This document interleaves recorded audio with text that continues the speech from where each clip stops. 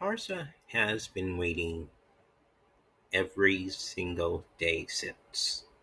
From one screenshot to the second screenshot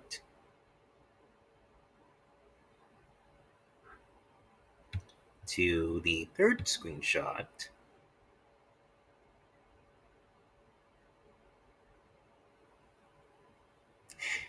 and to the fourth screenshot,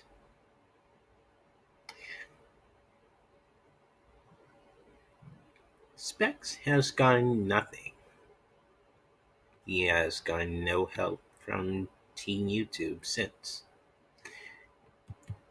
And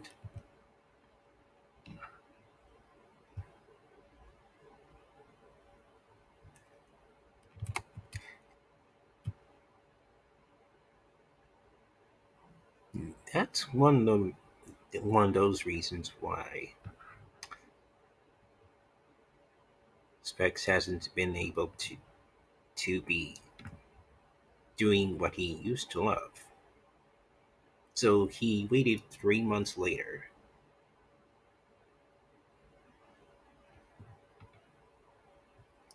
And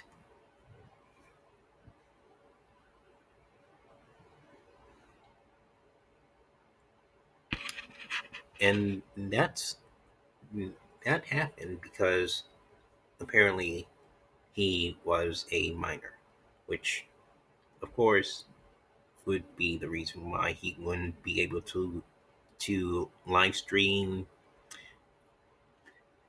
his Fortnite gameplay anymore. So the the other thing he had to do a couple months later, well,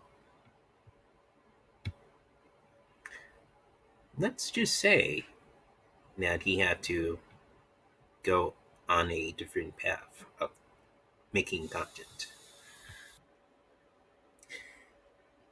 Specs made a couple of tweets about his situation with the comments being turned off for good because of the fact that he was a minor. And right around March 10th, he still hasn't gotten a response from Team YouTube.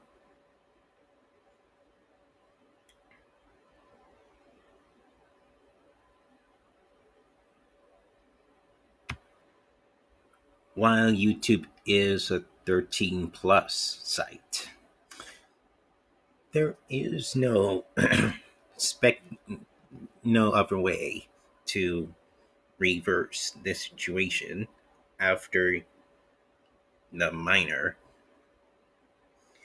has been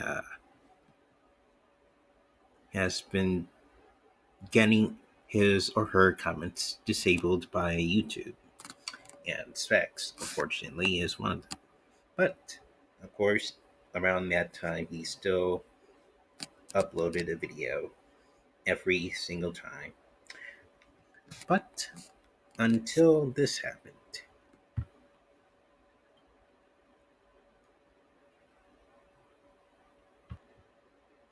Specs came back to YouTube later in August 15th last year, but of course he won't be doing any Fortnite videos anymore, which got him demotivated.